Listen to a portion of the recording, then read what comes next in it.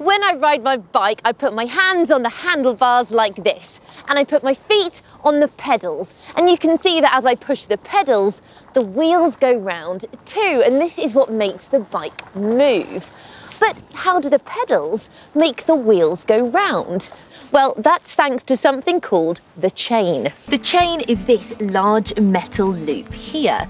It's made of lots of smaller pieces of metal that are fixed together called links.